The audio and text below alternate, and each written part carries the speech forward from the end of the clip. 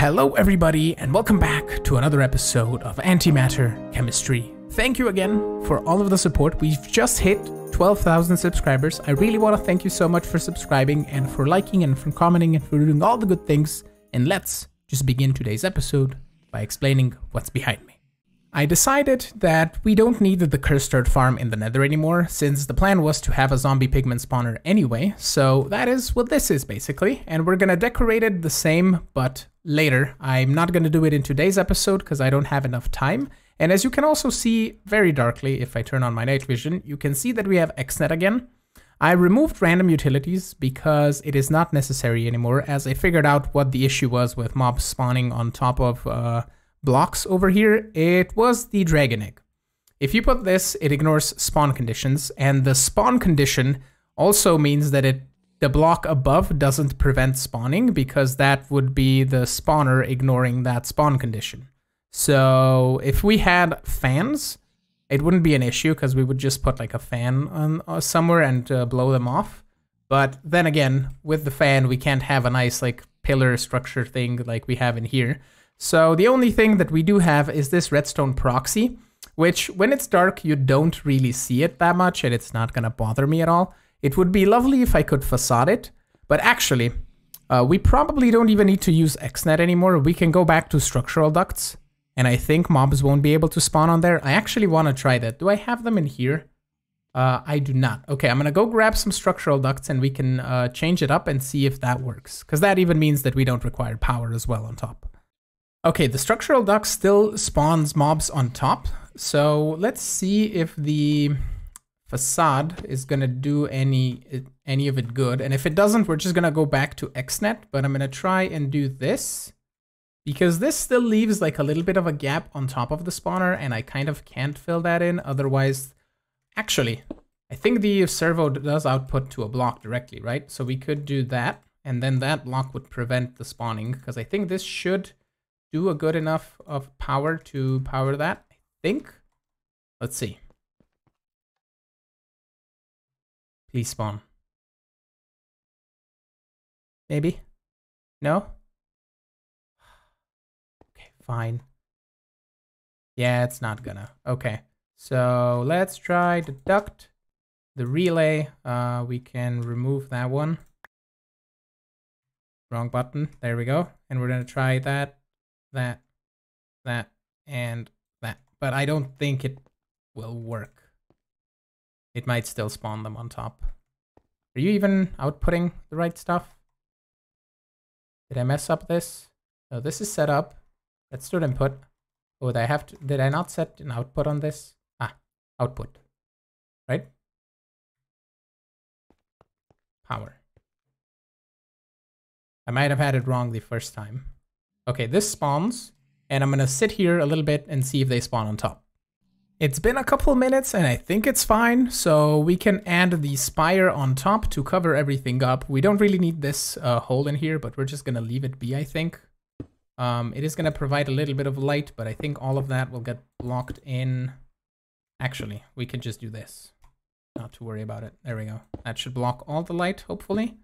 And we can set up the spire that's gonna cover everything up, coming up to here, for example, maybe going up like so, and then maybe a little bit down here and a little bit more here, and then we can just do a bit more of just random placing this everywhere.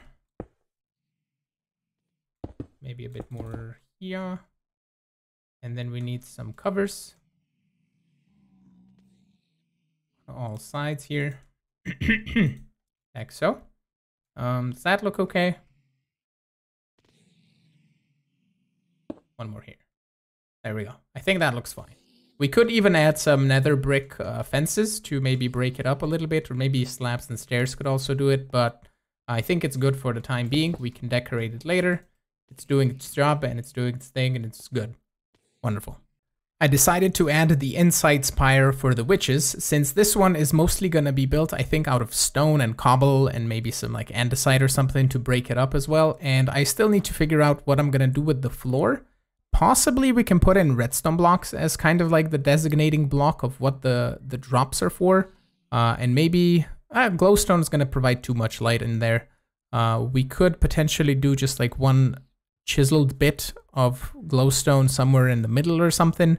And I could go crazy with the chisel and bits, but if I do go crazy with chisel and bits, then we probably won't get much done. So I think I'm just gonna leave it at normal building blocks, plus it's less laggy, and if people start playing on this server as well, we are not gonna have fun times with all of the lag everywhere. So I think it's fine. I decided to make this magical snow globe in between episodes, and it only requires a nether star and a bit of few random items, and you need to activate this. It must travel to any of the 7 following biome types. So it needs to go end forest hills, blah, blah, blah, blah, blah, all the way to the end. And we kind of cannot get all of those biomes with the regular dimensions that we have access to now. We need to get into the dimension builder and all of RF tools if we want to get to any of the other biomes, because the deep dark, as somebody mentioned in the comments, should have different biomes, but it's all plains, and I assume the mod author took that into account, because getting a dimensional this shape card quarry, getting this, you need draconium, which requires dimensional shards. And if you could activate this guy, then you don't need to do any of the dimension mining. You can just do this with the quantum quarry. I don't know if the quantum quarry gets you the dimensional ore. We might still need to run it, run the builder and the shape card quarry in it in a separate dimension to get that going. But for that, we need a proper power setup, and we're nowhere near that.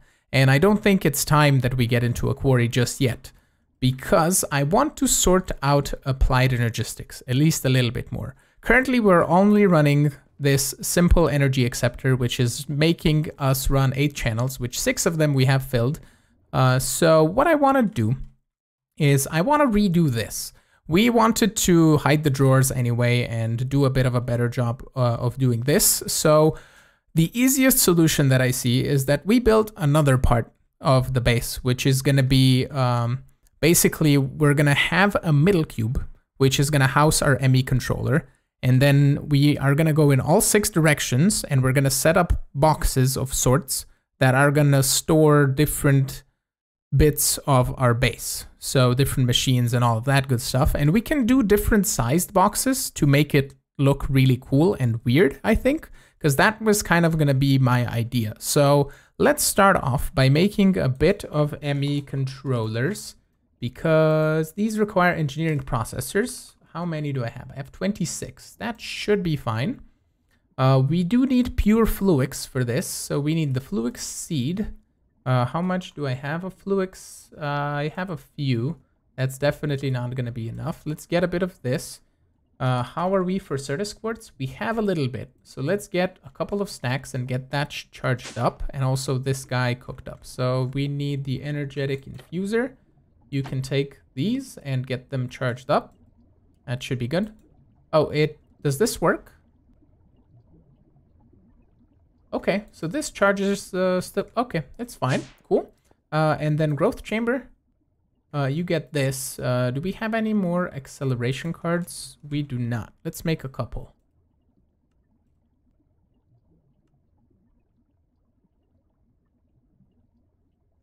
There we go. We can toss them in here, and this will grow a little bit quicker now. So we can also pulverize the fluix crystals that we got here into some fluix dust.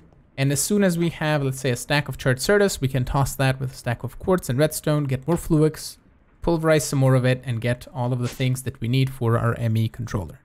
We also need some skystone for this, and that is 4 lithium and 4 silicon dioxide, and we can easily get lithium by just dissolving lithium ingots that we are getting from mining. And we can just do this, and then toss 2 stacks of you, 2 stacks of you, and then grab all of these in here. So each stack makes, I think, 16. Yeah, it's gonna make 32. I think a stack is gonna make 16. Let's make 2 stacks, which is the perfect amount that I brought here. There we go. That should make us 2 stacks of skystone. Once it's done, we're gonna cook it up, and then we can make ourselves some ME controllers. I totally forgot, you can make the Fluix crystals in the crystal growth chamber just by tossing in all the items. And that makes it much easier than tossing things into the water. I am also making a little bit more of the printed engineering circuits to make a bit more of the engineering processor, because each P2P tunnel that I want to use requires one engineering processor, so that should provide us with plenty. I also made enough smart cable to get us started. I think we also need some dense cable. Yeah, this is gonna be expensive because it's covered cable, and I already used everything to make the smart cable. And I wish you could be able to just directly upgrade your smart cable to the dense, because yeah, that's just to color it. Yeah. I can't directly upgrade it. Okay, it's fine. We'll worry about the dense cable little bit later. Or maybe I'll make some more stuff in between here. I have just gotten a bit of Fluix, so we should be able to do it actually, now that I think about it. If we make a few more of these, make a couple of stacks, and then let's do covered cable, 2 stacks, and then we do dense covered cable like so. That should make us half a stack, and then like that. That should get us half a stack of dense smart cable. That will at least get us started a little bit. But I just want to set up this first of all. So let's get a few more P2Ps here. Let's get a total of 16 for now. Okay, so the way I want to set up these ME controllers is we're going to do basically a 3x3 with a hole in the middle, and then a 3x3 like this. So basically a 3x3 with holes in the middle everywhere, like so. And then we're going to put P2P tunnels like so on 7 of the spots, and then one of the spots is going to be a dense cable, and then the rest here are going to be smart cables like so. We could potentially hook it into the middle here as well, but this middle part is what I want to basically drag along. And if we grab some anchors that I think I should have here, you can see how you basically link this off. So basically cable anchors prevent the cable connection from happening. So if we just break this one and add the cable anchor there, and if we do this, this means that when this is running, so if we place, let's say, power here, this is gonna output 7 channels over here to all of the P2P tunnels. And then this one is gonna be the main line that goes to the top of the base. And then we can do the exact same thing on all sides here, and the cables won't connect, which is cool. So the only interesting thing that I need to figure out is power, because I have to sneak in the power here in the middle, and we can do a P2P tunnel for power, but we would need some sort of way of inputting the power, and the P2P tunnel doesn't connect to a dense cable. So this might be an interesting way to I don't know how to get power. I could replace like one of these blocks with the power cell, or we could sneak it in the bottom and not have the bottom part of the base, or run a cable downstairs differently. Because we don't have conduits, right? We don't have Ender IO, because then I could use Ender IO conduits, and I could run a dense conduit here in the middle. I don't think we can achieve that here. I didn't think through for power, so maybe we set this up differently. I found a future solution for this problem. For the time being, we're just gonna stick the power cell on one side of the base that we're not gonna build just yet, and that's gonna provide the power. But in the future, we're gonna have a dense energy cell here in the middle, and we're gonna hook up one of these wireless crystals from Draconic Evolution directly to the dense energy cell, and that should hopefully power up and power the rest of this. I have not tested it, but I hope it's gonna work. So we're just gonna put all our cards on that. Otherwise, we're gonna figure it out a different way. Okay, so this is gonna be our new base for the time being. Well, forever, pretty much, for this series. This is gonna be much better than this janky old thing. Even this was better than what we had outside, but this is gonna be even better. So the ME controller is gonna go in here, and then we're gonna have a tunnel going off in this direction from here. And then the same thing going on all 4 sides, or all 6 sides, we should say. And what we can then do is we can have like tinier, smaller tunnels, maybe like 3 by 3. If we have rooms that are a little bit smaller, we can hook into any part of this. And we're going to make this basically at least the tunnels that go outside of the ME controller symmetrical. And then we can hook into all of the different edges and spots and make this look a little bit like a janky old boxy build of sorts. I don't know if I can explain it correctly, but basically what we're going to have is we're going to have dense cables here in the middle that are going to provide us with 32 channels on each side here on top.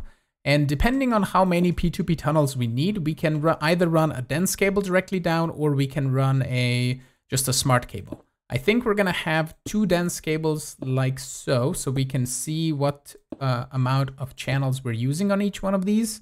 We could potentially even do that for our P2P tunnels. That would require this room to be much, much bigger. But what I think we'll do is we're going to have the dense cable on the other side of the P2P tunnel, and we can kind of remember or mark out or do whatever with the P2Ps to remember how many channels we have. Because if you have the P2P tunnel directly on the ME controller like this, you can't see the amount of channels that you've already used. But the P2P tunnel that, let's say, is on the other end of the base, if we attach a dense cable here, we should be able to see how many channels we hook into this dense cable, and that way we can see how much channels we have left. So that should be fine.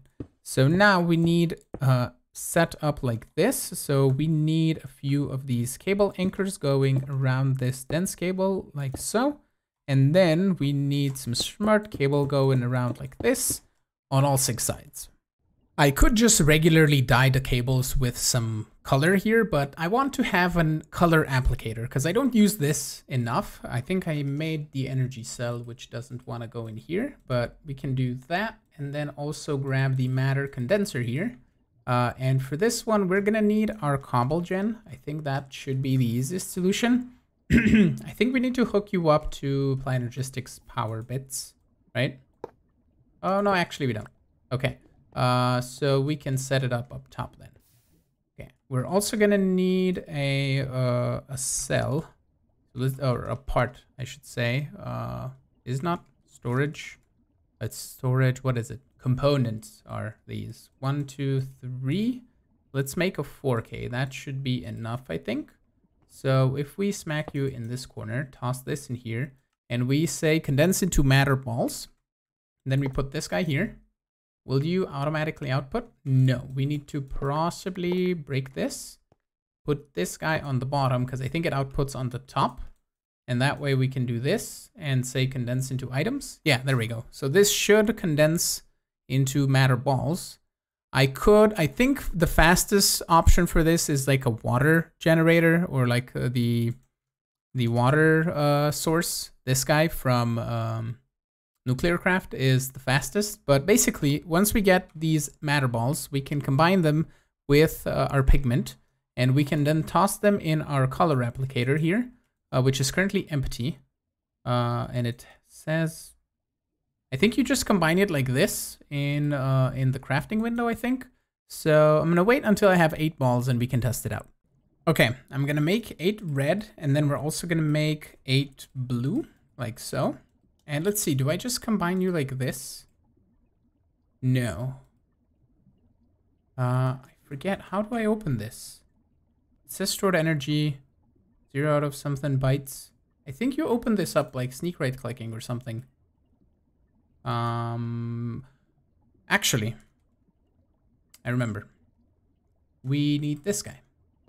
And we need to hook you up to AE stuff, power bits. Yeah, there we go. We can then toss this in here. I think that loads it up. Yeah. Now it works. Okay, and now you can switch between red and blue. Okay, and if we take this guy over to our generator here, and let's say we want the blue channels down here, you can just right click and it paints. It uses one of the balls, but it paints. And that way you never need to craft directly smart cable. You can just color it specifically into the color that you need it to be, which is really neato. So eventually we will have a bunch of those matter balls, and we can simply dye them up. And do we have more red? No. Okay, so 1 per, but it's Okay, now it's empty, right. Okay, cool.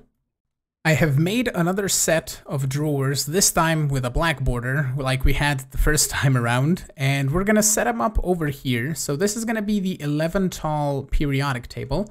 It's kind of gonna be centered with the drawer controller as well, because the entire periodic table is only 12 blocks tall, and the drawer controller then adds another block, so it's gonna make it kind of centered, which I think should be fine. So I'm gonna assemble this, and we're gonna move all of these in between episodes. I don't wanna do it again on camera, plus not right now. I'm gonna have some time tomorrow on my day off, and I can just do a whole bunch of moving of the drawers and moving of these as well to the new base place. Well, I kind of messed up. This inside part is 17 by 17 and not 19 by 19 like it should be. So that drawer should be 1 block higher because we need a 19 by 19 space. So I need to just tear down a little bit of this and increase it by 1 block on each side.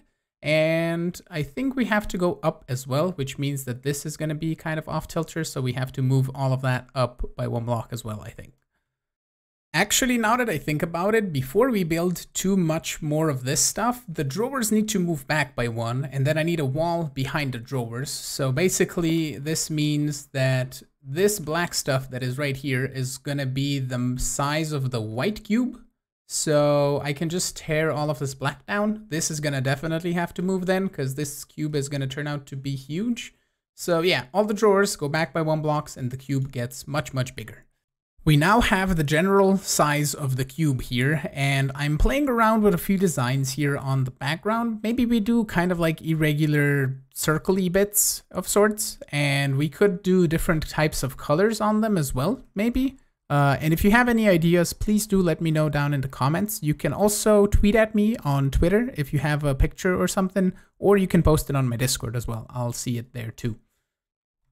I think I messed up a little bit yet again. It's not that big of a mess up, but basically the inside of the room would be 19 by 19 if I had the wall here, because if I want to have any more drawers on the wall, they need to be on this wall. And what we need to do is make the room of the inside be 21 by 21, which would mean that it needs to go all the way up to here, right? That's 21, and then we need to extend it to 21, which would be this way, all the way over to here. So this would be the center of our room and the center of our cube. So we need to move a couple of the walls, or at least this side, just a bit to the back. And that would mean that this would then be a 21 by 21. So it's not that big of a mess up.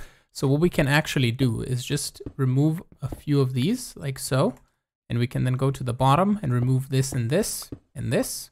And then we can just do an exchanging gadget and exchange all of this for cobblestone, like so. And we can then just vein mine it, because we cannot vein mine the antimatter, but cobblestone we can. And this just needs to go away, which is simple as so. And then the second side needs to be done the exact same way. And then we can actually make it a fully proper cube thingamabob. If we want to have everything properly centered, we are going to need to move the drawers yet again, because this 25 by 25 by 25 cube is going to be the size of the proper base now, not the 23 or the 21, because if we want to have the 21 inside, we need the 25, so we can have this go all the way over here to the edge up top. Actually, it's going to go 1 block in, because we need 1 block of space. Really, I'm out of antimatter. So this is going to be a 23 by 23, and then if we go in here, this is the 21 by 21. So this is going to be the inside, and this is going to be the wall that covers the drawers that are on this wall, if that makes sense. So basically, all of the drawers have to go in and up by a couple of blocks. So I think I'll just get rid of all of the white antimatter that is here by just exchanging it for cobblestone, like I did not too long ago here. So we're just gonna go around. I think I might go grab a bit more cobble, because we can easily do that. And everything pretty much here has to go except for the outer layer. So we can just get rid of it, and then we can sort out the inside. I think it's finally fixed, and fixed in a way where it won't make me rebuild it again, I think. So we have the 21 by 21 cube inside, and then we have a 23 by 23 gap, basically, and then the 25 is this white, and then this is, I think, 27 or something on the outside. So I rebuilt the power cube of ME here, and I kind of colored the cables like a Rubik's Cube.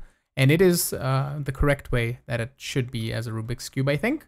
So that looks really cool. I don't know if you knew, but I do solve Rubik's Cubes from time to time. I can do it in like 15 seconds or so on average. Just a fun fact, if you didn't know.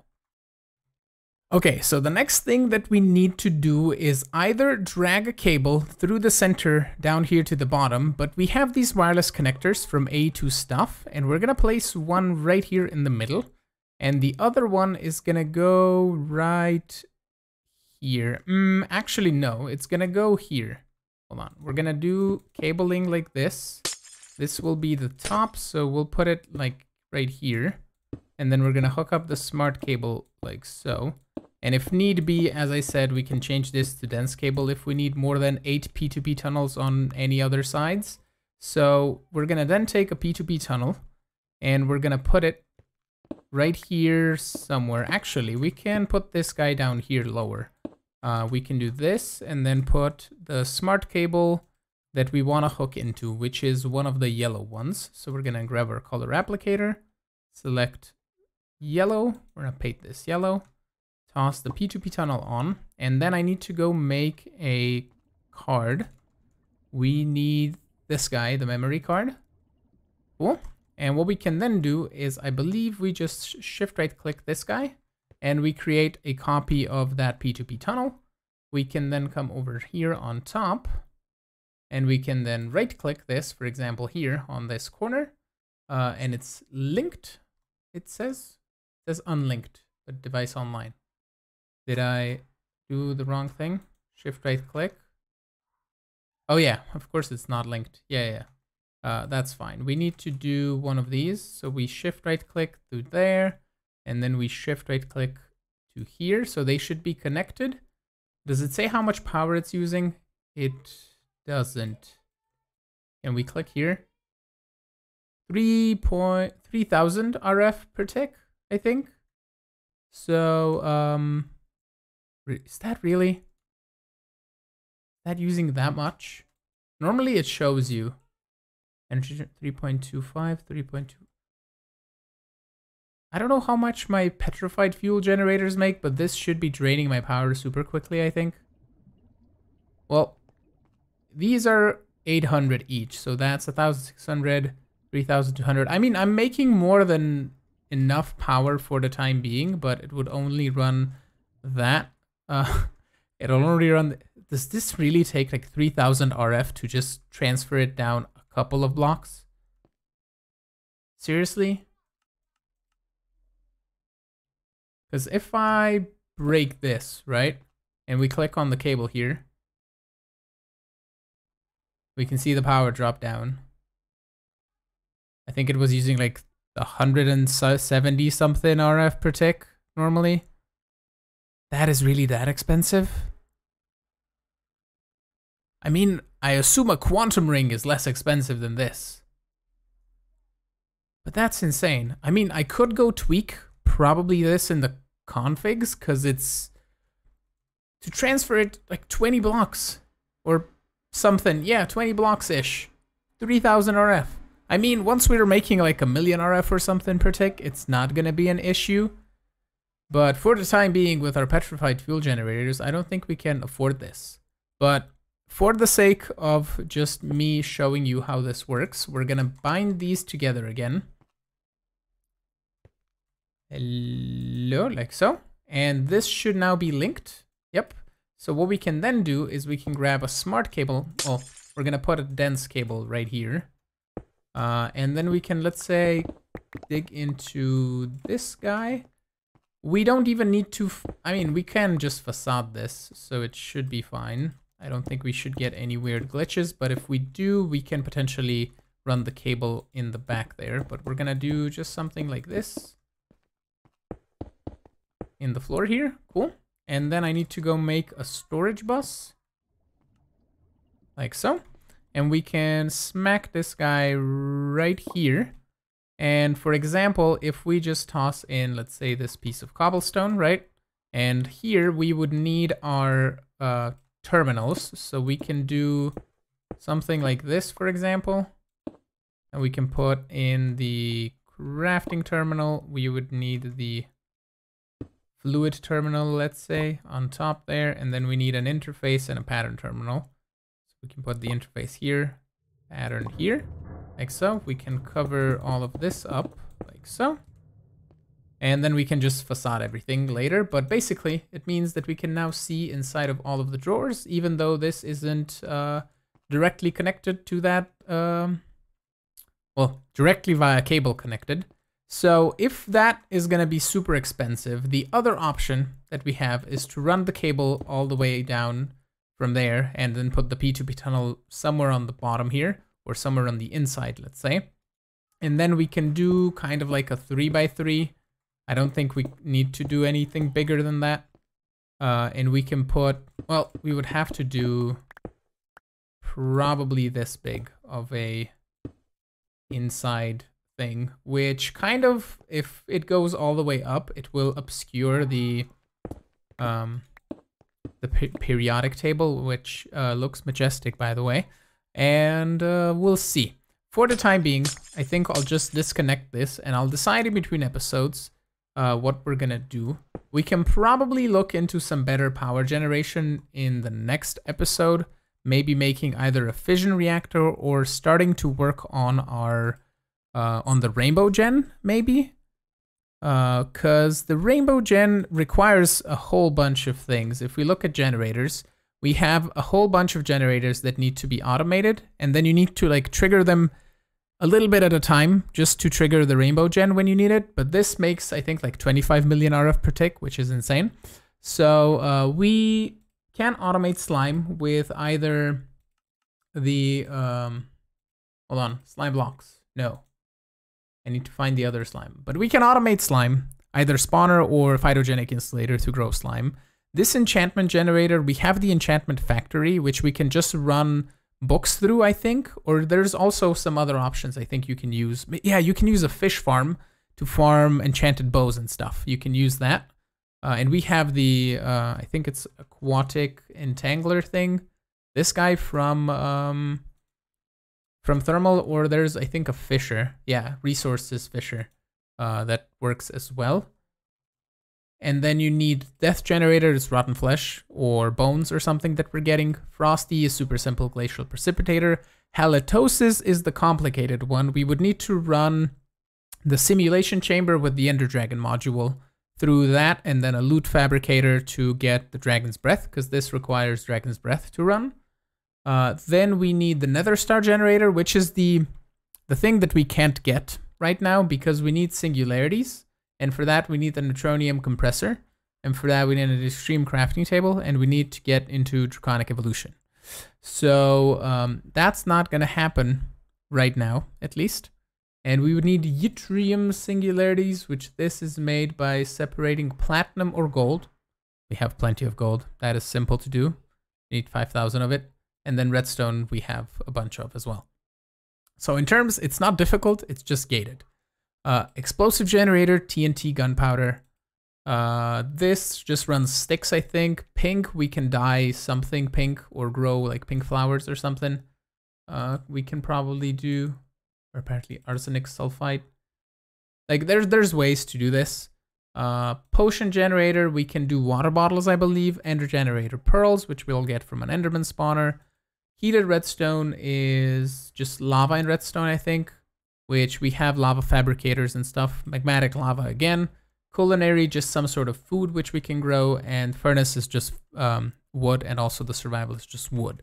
So a few farms needed to automate that. But we can get started by maybe setting up some death generators next episode inside of, let's say, the deep dark. Or we just put them a little bit away somewhere here and chunk load the chunk. Just so that we don't get the death effect, which could be nice, I think. But all of that is gonna have to wait until next episode, so I want to thank you all so much for watching. Thank you for all of the support. If you do truly enjoy the videos, make sure you hit that like button, it really helps me out. And you can also subscribe to get notified of when new videos go live. You can also support me on Patreon as well, link in the description. And I will see you all in the next episode. Have a good one. Bye bye.